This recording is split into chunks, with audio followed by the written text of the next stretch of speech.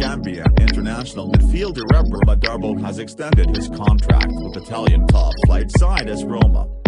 The 20-year-old extended his stay with the Italian capital-based team until 2026. The Qatar-born player, Darboe exploded onto the Roma first team last season under Paulo Fonseca, becoming one of the few bright spots of spring 2021 as the rest of Roma's squad fell apart at the seams.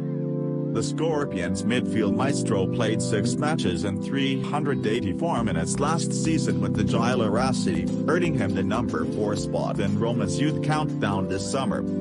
Although he has only found the pitch once in Serie A this season, his 4 Conference League appearances have apparently convinced Jose Mourinho that the Gambian midfielder has what it takes to be a long-term piece for the Giallorossi. Darboe only had 1 season with the Primavera before moving up to the senior squad. He is part of coach Tom Saintfit's squad for the Africa Cup of Nations in Cameroon next month.